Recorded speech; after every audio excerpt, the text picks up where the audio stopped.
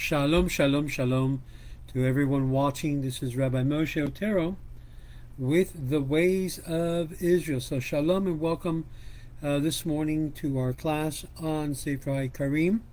We're now in chapter 15 of book number 4 of Sefer Haikkarim.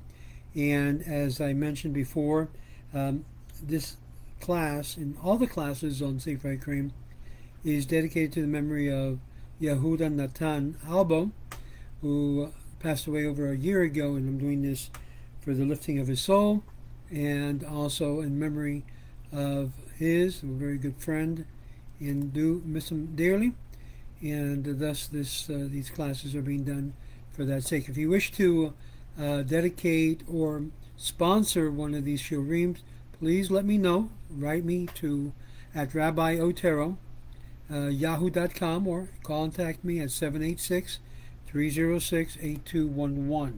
So we're going to go right into our class this morning. It's somewhat repetitive since Rabbi Abba begins to return to the topic of the two ways, why the righteous suffers adversity while the wicked seems to prosper. This question in chapter 15, he mentions, since Asaph stated these problems and solved them, as we have seen, why did the prophets who came after concern themselves again with the same problem? Wasn't it already resolved? Wasn't it already stated? And what new ideas did they contribute to this problem or their solution? Well, we might say that the matter was no longer a problem to the prophets, since Asaph had given the solution, but that they mentioned these 2 points because it gave them great pain when they saw with their own eyes wicked men prosper and righteous men suffer. For actual seeing of a thing causes more pain than mere knowing about it. A person is moved more by which he perceives with his senses than by which he merely knows, and though he has no doubt whatsoever of its reality. For example, Moses was told by God on the mountain, "Go, get thee down, for thy people have made them a molten calf." And since God had told them this, he had no doubt it was true. And yet, that did not prevent him from taking the tables or the tablets down with him, and he did not want to leave them on the mountain. But when he came near to the camp and saw the calf with his own eyes, he became angry and cast the tables, the tablets, and broke them at the foot of the mountain. And we see thus that he was more affected by what he saw with his eyes, being moved by pain and anger, than by what we heard, though he knew that that which God had told him was absolutely true. In the same way, it's possible to say that when the prophets saw with their own eyes righteous men suffer and the wicked men prosper, they were grieved and complained, as a sick man complains of his sickness. Even if he knew that the cause of his sickness in advance and knew that this is a clear statement that he must get sick, nevertheless he does not keep him from complaining when he's sick. This is clear from the statement of Jeremiah, who stated, "Right wouldest thou be, O Lord, were I to contend with thee." He means, I know that thou art right, and thy judgments are correct when I counted with thee, and when I complain of this matter, and yet I cannot forget the sorrow I feel. Same sense of sorrow when you see a person who dedicated his or her life entirely to Torah teachings and then passes away. You look and you think and you say, is this fair? And yet we say, Baruch Hadayan Ha'emet.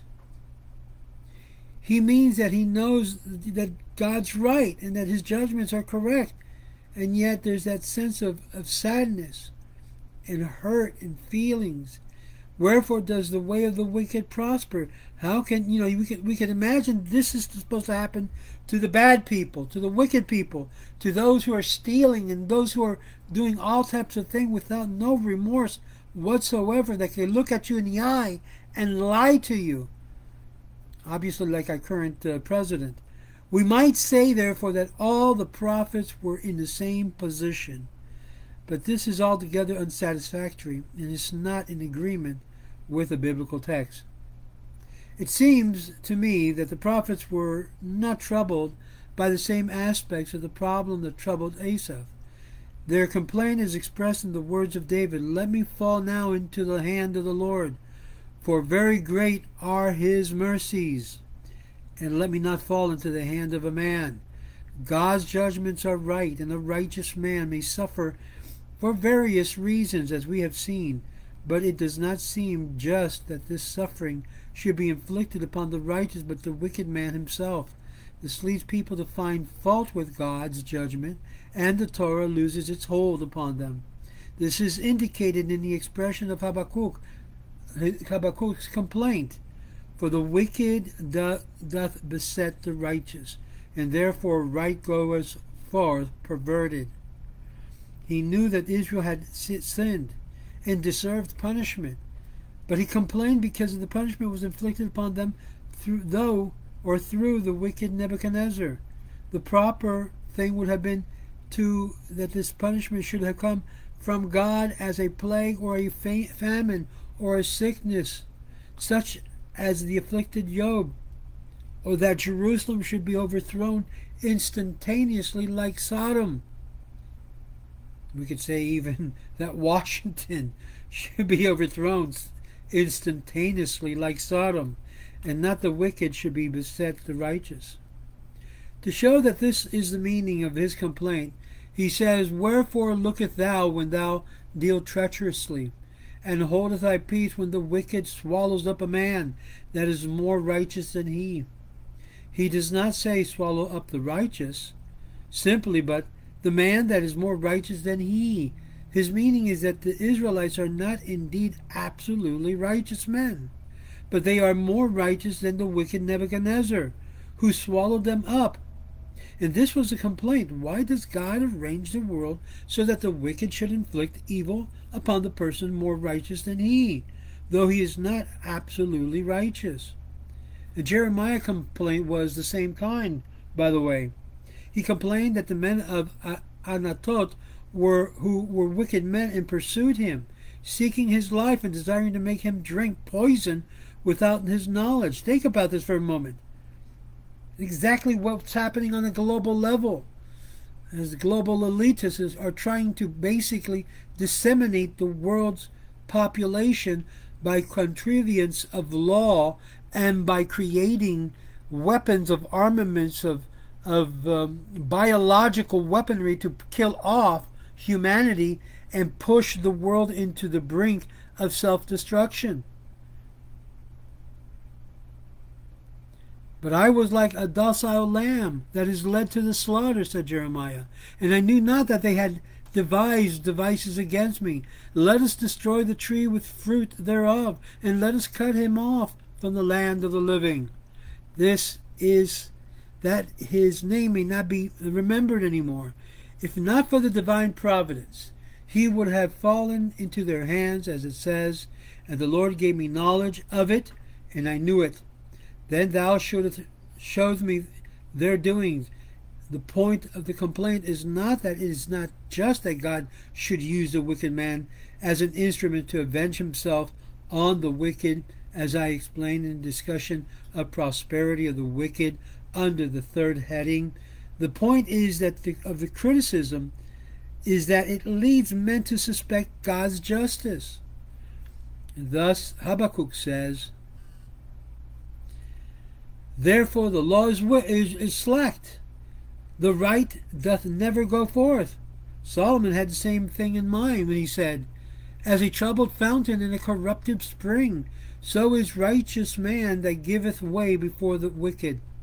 The meaning is this: just as the harm and the injury of a troubled fountain had corrupted springs do not affect the fountain of the spring, but those who look at it and uses it, who are grieved at seeing their fountain troubled and their springs corrupted, so when a righteous man gives way before the wicked, there is no harm done to the righteous, for he knows that the suffering which are inflicted upon him are for his own good, in order to wipe out the few iniquities which he has.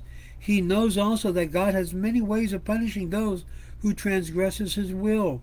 It makes no difference to him whether his sin is atoned for through a serpent or a lion or some other animal or through a wicked man.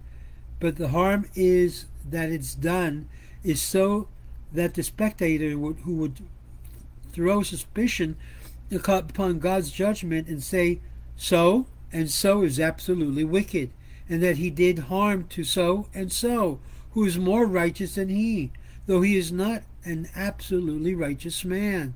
And it will be seem to them that the thing is unjust, and that it is really unjust. For Habakkuk himself explains it when he says, O Lord, thou hast ordained them for judgment. O thou, O rock, has established them for correction. The meaning is that the wicked man is nothing more than an instrument with which God exercises judgment upon the wicked, and he also corrects the righteous through it, causing them pain and grief in order to wipe out the few iniquities which they have, so that they may merit life. The world to come, and the wicked man may perish instantaneously and forever, as all the seed of Nebuchadnezzar perished while Israel returned from Babylon's exile and prospered. Finally, Rabbi Albo states this regarding the complexities of why it bothered so much the prophets, and they repeat on the topic.